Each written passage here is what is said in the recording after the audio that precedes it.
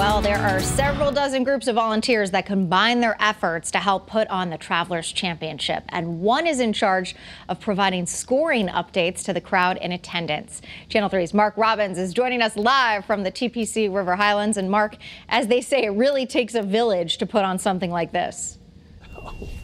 Absolutely. To put on a village, to raise a child, put on a golf tournament, it does take a village. So many volunteers. Now, have you ever been out here to the Travelers, or maybe you watch a lot of the golf tournaments right here on Channel 3? You ever notice somebody walking with a sign, usually with 2 or 3 names on it and some numbers?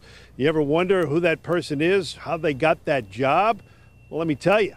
It's a volunteer. In fact, so many of them are volunteers. The people that are walking the score, keeping the walking score with each group, the shot spotters on every hole, their day all begins at this tent just outside of the course where the daily assignments are revealed. Shot spotters are placed at a hole for the entire round, while a placard bearer is paired with a walking scorer to follow one group for an entire round.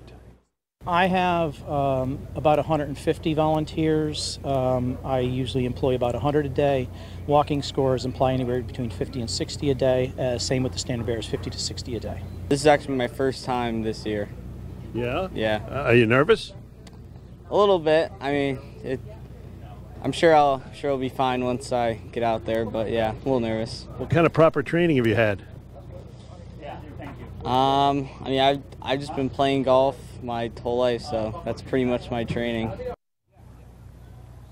Ethan is still out on the course. He had a later afternoon tee time today. He'll also have another group tomorrow, so he'll be walking with the sign. And then on Saturday and Sunday, Ethan tells me he'll be one of the marshals on a particular hole. He's going to have a heck of a weekend. Reporting live at the TPC at River Highlands, I'm Mark Robbins, Channel 3 Eyewitness News.